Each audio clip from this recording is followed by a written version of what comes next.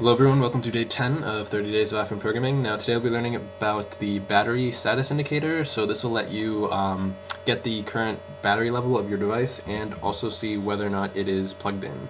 So go ahead and do Xcode, and we're going to call this project battery status. And go ahead and create.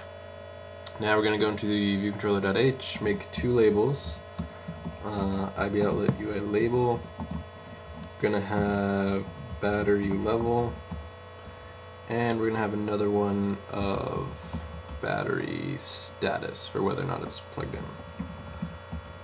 And save that.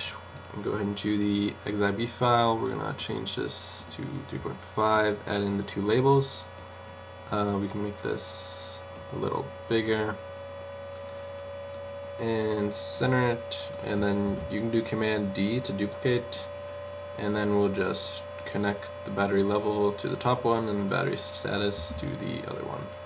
Go ahead and do the viewcontroller.m. Now here we're going to do ns, because you could do it.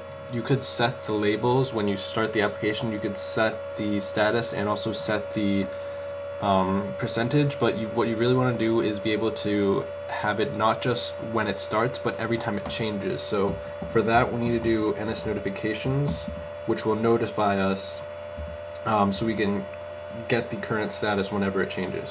And we're going to do ns notification center, default center, add observer, self. The selector will be at selector, status changed, name, UI device, battery level did change notification, and the object will be nil. Now we're going to do another one of those, so one for the status change, and then we're going to do UI device battery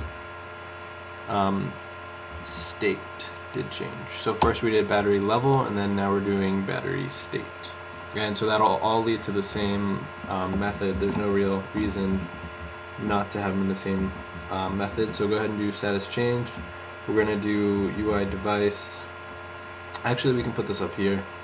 Go ahead and do UI device, current device, set battery monitoring enabled, yes. And down here we're going to take this part.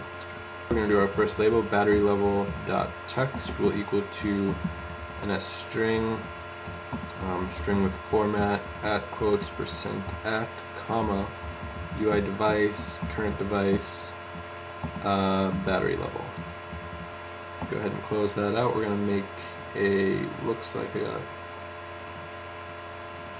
it's a float.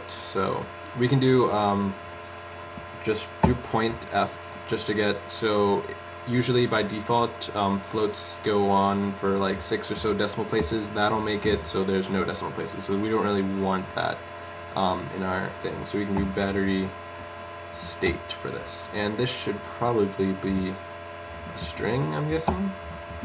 So it looks like it's not battery state. Okay, there we go, it's an ID. And we need to change this to battery status.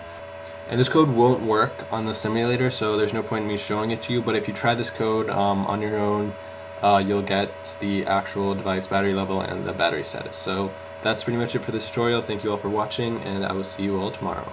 The source code for this project, as well as the code for all my other iPhone SDK tutorials, can be found on xcode.iminichrispy.com.